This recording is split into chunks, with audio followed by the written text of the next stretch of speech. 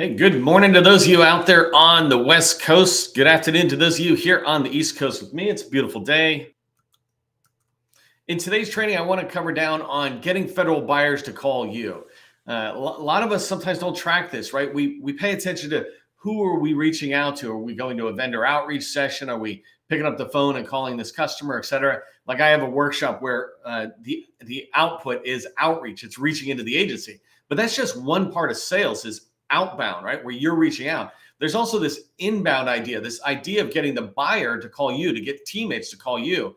And I put in here on my first bullet that there's over 200,000 buyers. And this is something really important to understand. When I say a buyer, that number is nowhere near the real number. In DOD alone, the Department of Defense, they have 185,000 acquisition personnel, right? Acquisition personnel are only one part of the buying. They're clearly the signature authority, right? But they're just one part. Then you have the entire rest of the buying team, which includes the program office. And so you could easily double this number.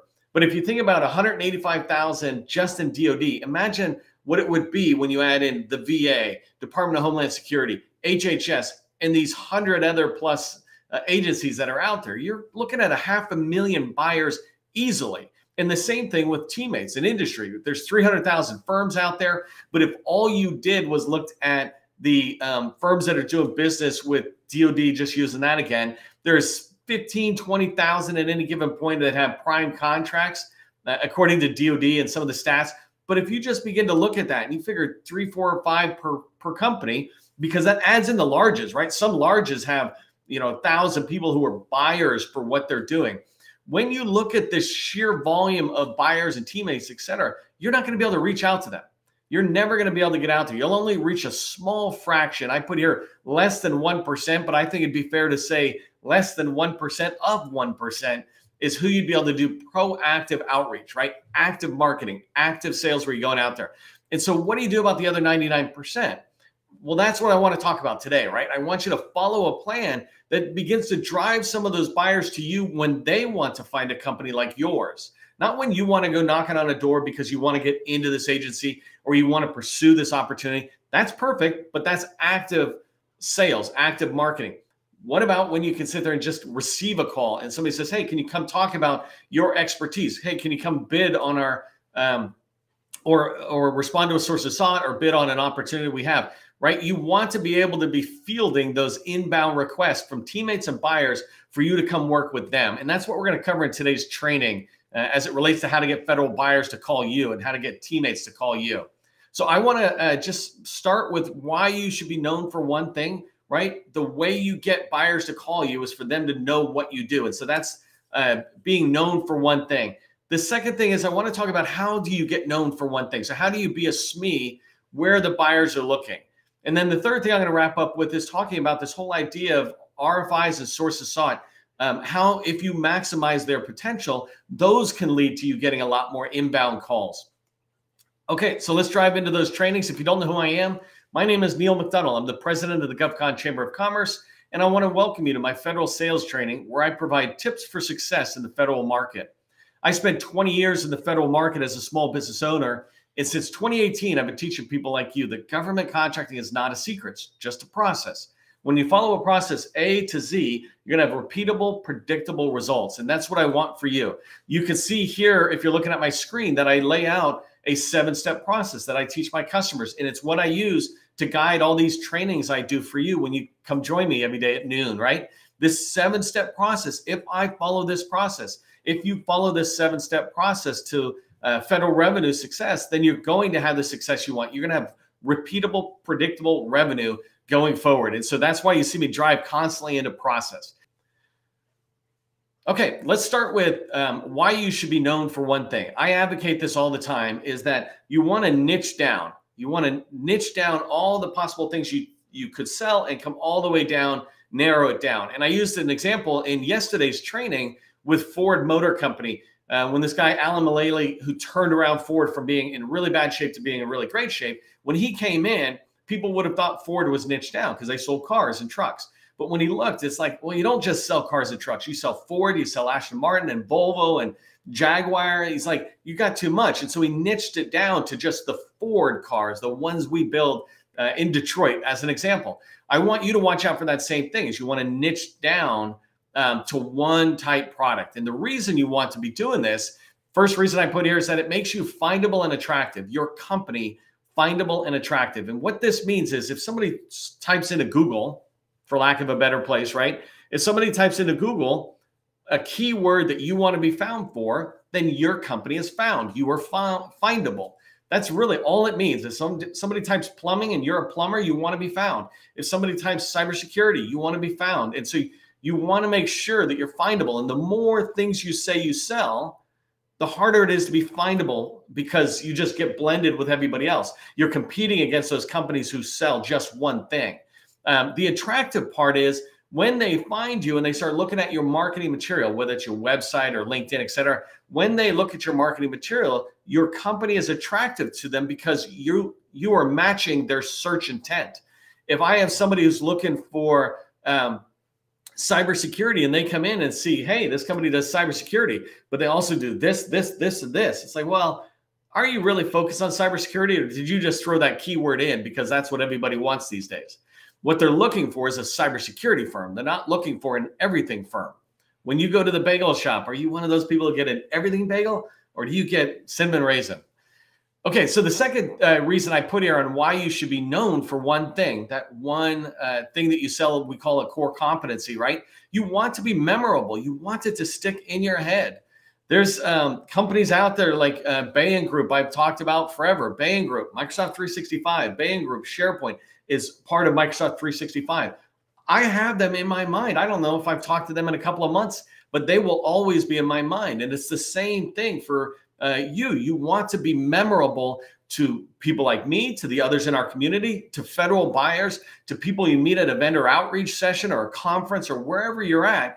You want to be memorable. And I don't mean, hey, look how great that graphic is or something. I mean, easy for them to remember you is what I mean by memorable. So I go, this company does this thing. Perfect. Now I remember who you are. Now you are memorable. And then the last reason I put here just on the top on why you should be known for one thing is that it focuses your response efforts. When you're known for one thing and when you know yourself and your company for one thing, all of your effort is focused. When you look for opportunities to respond to a RFI or sources sought or an RFQ, a quote or a request for proposal, an RFP, when you look for those type of opportunities, because you were known for one thing, not just to the external folks, but to yourself, when you're known, you're able to pick the opportunities that you're most likely able to contribute a really good response, whether it's a winning response to a proposal or a response that generates attraction to the federal buyer, to your company. Wow, this company is writing a really good response. I'm attracted to learn more from this subject matter expert firm, right? So it focuses your response effort, which is always good. I wanted to share with you just 4 quick tips on, or 4 quick steps on how a buyer looks for you. Teammates are kind of like this, but at the moment, let's just stick with a federal buyer. When they go look for your company, in a company like yours, not your company, when they go look for a company like yours and they say, I have this need, I need a company that can fill it, the first place they tend to look, right? And I'm not here to debate the exact way because every agency is different, but basically what I'm saying is the exact process. I like how I said that. Basically, it's the exact process. Anyways, I enjoyed that. It's Thanksgiving weekend. All right. So the first thing they do is look at incumbents. If I have a need, I'm going to look internally and go, can one of my incumbent firms handle it? How about a recent incumbent who was, contract expired in the last year, maybe even 2 years? I'm looking at the incumbents because if I trusted them before, then I'm going to trust them again to at least have a conversation, right? So that's one way. The second way is if they don't find what they're looking for, or if they want to expand their reach into industry, they look for people who have responded to RFPs or to RFIs or to sources sought. When you respond, right, they're tracking on that. Let's just say they put you on a list and they say, hey, this company responded to us last time. When you respond, right, you're on their radar as a company who's willing to participate in the market research activity or the market research phase of the acquisition lifecycle. This is really important to them because part of their reason for reaching out to you is they want to get your input or your response back to whatever they're trying to do.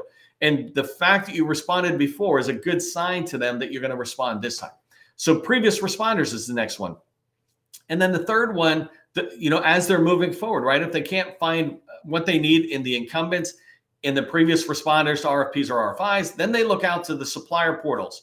They have their own internal lists sometimes, like somebody just keeps a spreadsheet. I was looking at an agency the other day, I think it was DIA actually, where they say, just send us an email if you're interested. We'll add you to our internal list. There's other agencies that have a little more formal one, like HHS has a very formal small business directory where suppliers register in there. And then the overall government's small business supplier portal or registration tool is SAM and DSBS. This makes up your small business profile. So they'll go into the dynamic small business search tool, DSBS. This is where they find hundreds of thousands of small businesses.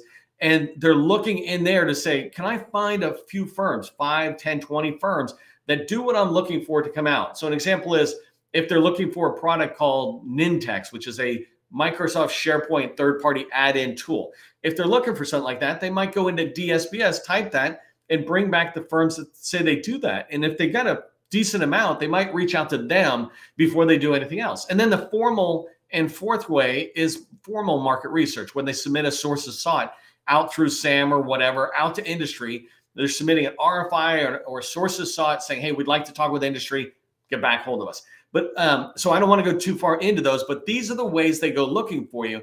And it's important that as you move forward, that you're tracking on that. The one thing that is not in here, though, is how do buyers find you when they're in what I call informal market research. They're just noodling around an idea saying, we want to go this direction. We're trying to go this direction. Let's think more about artificial intelligence, or we're trying to figure out how can we use elevators without power and they just float, whatever, right? When they want to go out, well, these federal buyers are no different than you. They go out to the internet and they look, right? They're seeing what's out there. And that's what I want to talk to you about next. Darn, I got animation on this slide. I didn't mean to have it. Let me just click through really quick because I don't need animation today. Okay, I think that's all my slides or bullets. So here I want to talk to you in this slide about how to be the subject matter expert where buyers are looking. So where should you be demonstrating that you're a subject matter expert? We like to call it supreme domain authority, right? What are you doing to demonstrate that you are a supreme domain authority on your core competency, on your area of expertise? And so the first place that they'll go looking is DSBS and the supplier portal. A minute ago, I mentioned it just as a supplier portal, but I really want you to understand how that tool, how valuable that tool is. Over here on the right-hand side, you see a funnel I have, and I have a whole big training just on how buyers use DSBS to find you.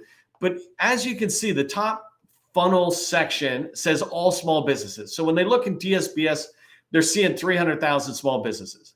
And then they type in a keyword, right? Rarely does anybody just use a NAICS code because the responses are just too many. And so they type in a keyword, like let's say plumbing. And then the very next thing, right? The keyword makes you findable and you come up on a roster.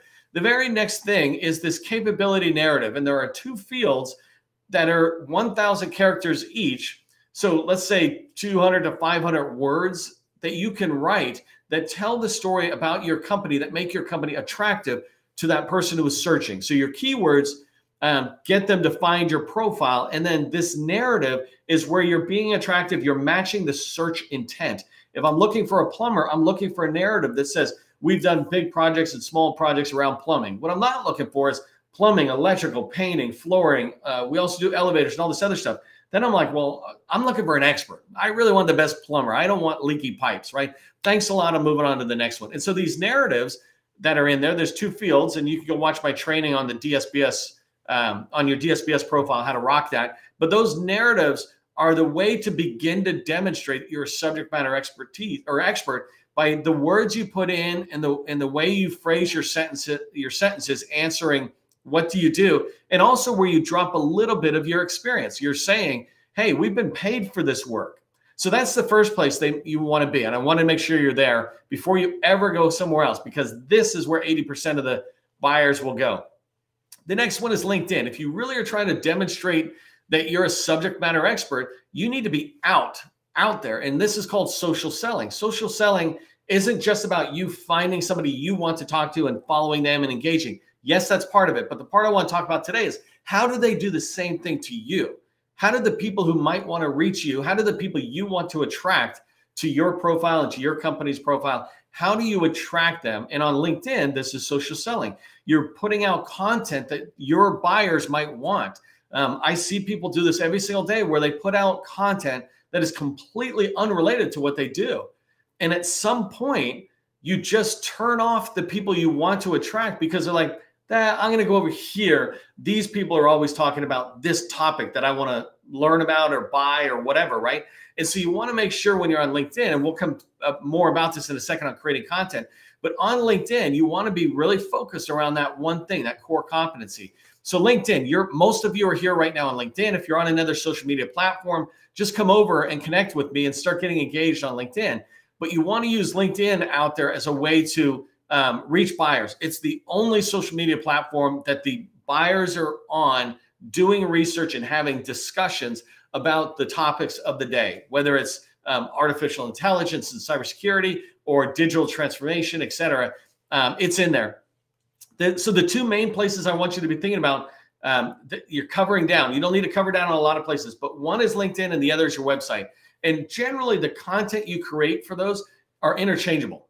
But what you're trying to do is to be discovered. So some people might look for you in LinkedIn. Some people might go to Google and find you. No one usually is going to go right to your website. And the reason I say that is because if they are, they're no longer looking for a company like yours. They're looking for your company. That means they already found you somewhere else, DSBS, et cetera, and you attracted them to want to come to your website. What I mean about LinkedIn and your website is for that to help you be findable and attractive enough that they want to research your company more. So here's some ideas for what you can do on LinkedIn and on your website. The first one is just blogs and articles, right? On a website, it's called a blog, and on LinkedIn, it's called an article. And these don't have to be huge. You can change it around. But if you're an expert at something, you should be able to share that content out there in a way that makes it easy for people to understand. So the last company I was dealing with SharePoint, and all I did was LinkedIn content around SharePoint. And I was trying to attract candidates and buyers. And so when I would share content, I would share a lot of how-to tips. And so if I did an article or a blog, I would say, hey, how to build a calendar that integrates with another calendar offline or something, right? And then I'd lay out the steps. It was very fast for me. I have a whiteboard behind me, right? That's not a BR, or that's not an image on my LinkedIn stream here or something. That's my actual whiteboard. I go to the whiteboard many times a day. And so if you're an expert and you're writing blogs to what your expertise is, then you'll be able to come up with this kind of content. And in the beginning, write it once a week. But if you write to what you're good at, whether it's elevator management, whether it's painting, right? Think about painting. Even if you just put it out there, is there a difference between how we used to paint military installation buildings to how we do it now? You know, we used to use lead. Now we don't use lead. Do we use oil-based or water-based? I don't know anything about paint, right? But you know, are there tips for how to protect your floors on a painting job or things like that? So many of us are afraid to share content like that, tips for success, because we're worried about our competitors taking it. Let me tell you, your competitors will take it, but your competitors also know about it. And hardly any of your competitors are going to come. But who cares if you can land $1 million or a $10 million deal because somebody is watching you and your company drop content out? Then they're going to sit there and value you. They're going to see you as a subject matter expert. They're going to keep coming back to you. Don't let the possibility of somebody doing something wrong to you stop you from doing all these right things to the buyers that you want to reach. And the other thing to keep in mind is there's pretty much nothing you know that your competitors don't know. If you're both painters, if you're both cybersecurity firms, we're all pretty much in the same industry. So now it's a matter of just be really free with your information to your buyers, and that'll attract them. The next one, going with that whole same theme, is mini webinars. I was talking with somebody the other day, and they were saying that they were planning on webinars, looking at them like, stop planning, just do it. Just say, I'm doing a webinar tomorrow, and come in. Like this webinar, the reason I can deliver, and this is basically these live trainings or webinars, right? I do a 30-minute webinar. I plan it. I mean, I lay out the title a few days in advance just so I can let you know it's coming. But the slides, I don't build them until an hour or two before the live, and I do it really fast. It's 30 minutes of my time because I know what I'm going to talk about. I only talk about what I know. You don't ever see me talking about pricing, for example. That's John Barker and other people, right? They know pricing. I don't really know pricing. I mean, I played pricing when in my last company, but they're the experts on that. I'm the expert on this. What are you the expert on? If you're an expert on a particular thing, then creating a mini webinar is pretty straightforward. And you don't even have to do slides. Like you can do slides, or you can just do video talking like I like to do, or you can turn your face off and just have slides, right? But these mini webinars will allow people to begin to hear your company's expertise through your voice, through your content. And you can use the same ideas, right? How to updates about the products or services that are out there.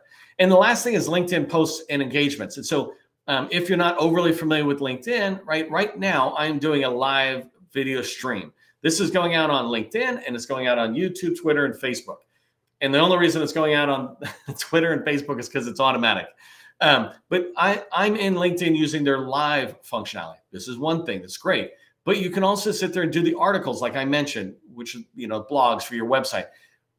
You can take those mini webinars and do them in the lives, or you can just record them and then post them as a video on LinkedIn as a post.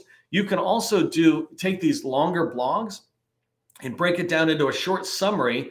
Like if you say, here's 10 steps to do something, and in those 10 steps, you explain the why, the what, and the whatever in them, you have a longer article, right? That's an article.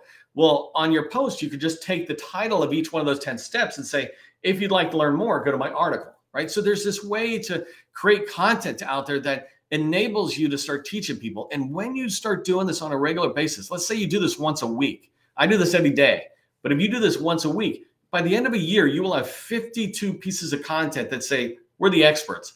And if you talk in a way and you talk about things that are what we call evergreen, that'll last several years, the information is valuable, right? I never talk about something that's going to go away in a month or two. It's like, why bother? Only yesterday and today, because it's Thanksgiving. I'm like, I'm talking about the word Thanksgiving or something, but the content that I'm giving you will last for years.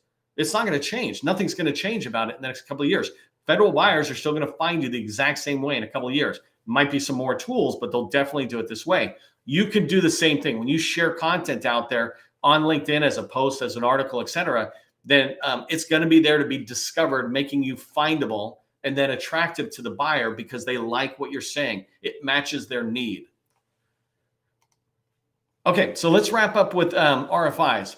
So if you're not familiar with the way market research is done within the federal government, before the government puts out a request for proposal or a request for quote to try to get a bid or a proposal from us, they submit a sources sought notice or RFI notice. Not always, but for the most part, they put these things out, right? This is how they engage industry.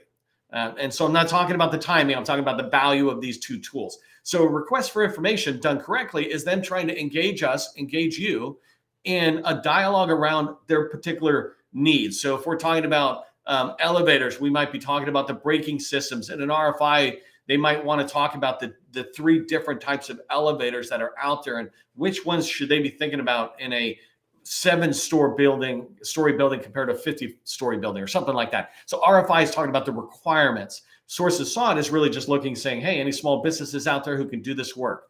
A lot of other things that go into it, but those things you should know about this.